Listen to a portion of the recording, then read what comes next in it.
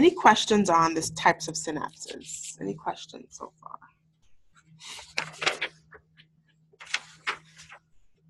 Okay.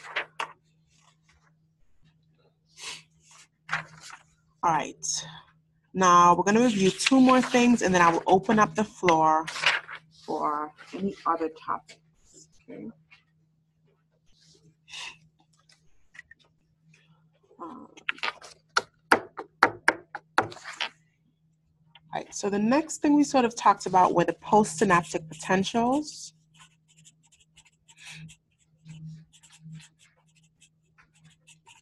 This is a very brief review about what these are. So we said that we had 2 neurons. Let's just draw them out here. We had 1 neuron, a second neuron here. This would be our presynaptic. This would be our postsynaptic. And so we're really speaking about the influence of the action potential when it gets to this postsynaptic neuron. These are your postsynaptic potentials, right? So depending on the direction of the change in the membrane potential, these could either be excitatory or inhibitory. Okay. IPSP, EPSP. Okay, so depending on the direction of change, whether or not it was depolarizing or hyperpolarizing, we would have an excitatory or an inhibitory postsynaptic potential. So I'll just mention here, the membrane potential depolarizes, okay, or becomes more positive here. What ions do we usually include when we talk about these EPSPs? What ions? The movement of what 2 ions?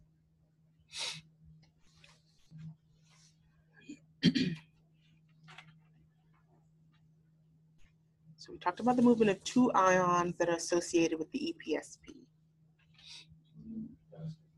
Potassium, sodium, and calcium. Perfect. So sodium and calcium were involved here.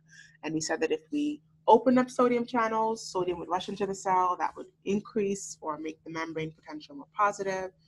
As well as if we open up calcium channels, same thing. We have positive ions or cations moving into the cell, which would depolarize the membrane potential. Whereas for the IPSPs, the membrane potential change was, so the membrane potential hyperpolarizes, which simply means becomes more negative. And what were the ions involved on this side? So 1 would be potassium.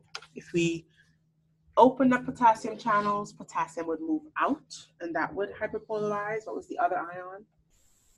Chloride. Perfect. Chloride is a negatively charged ion, and if we introduce it into the cell, we hyperpolarize as well. Okay, so the efflux, or the movement out of potassium, or the influx of chloride would hyperpolarize the membrane or make it more negative. And so what we really do is we integrate both of these signals. What was the process that we call that?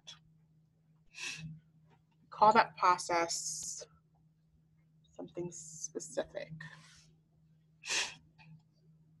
All right, so neural integration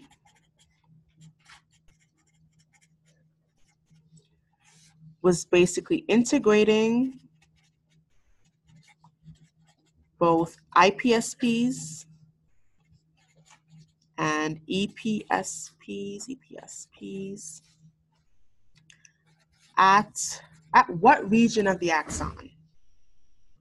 What region of the axon do we integrate all of these signals? The axon hillock. So I'll make a note here. Oops. This region, right, the axon hillock, is where we integrate all of these signals. right? We add up the inhibitory postsynaptic potentials and the excitatory postsynaptic potentials, and this is where we determine whether or not this second neuron will fire another action potential, right? Depending on what is happening or the membrane potential specifically at the axon hillock.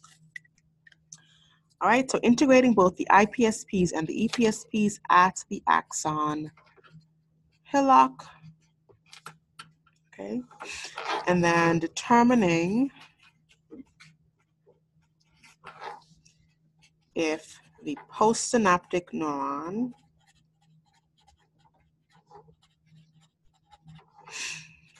was depolarized to threshold.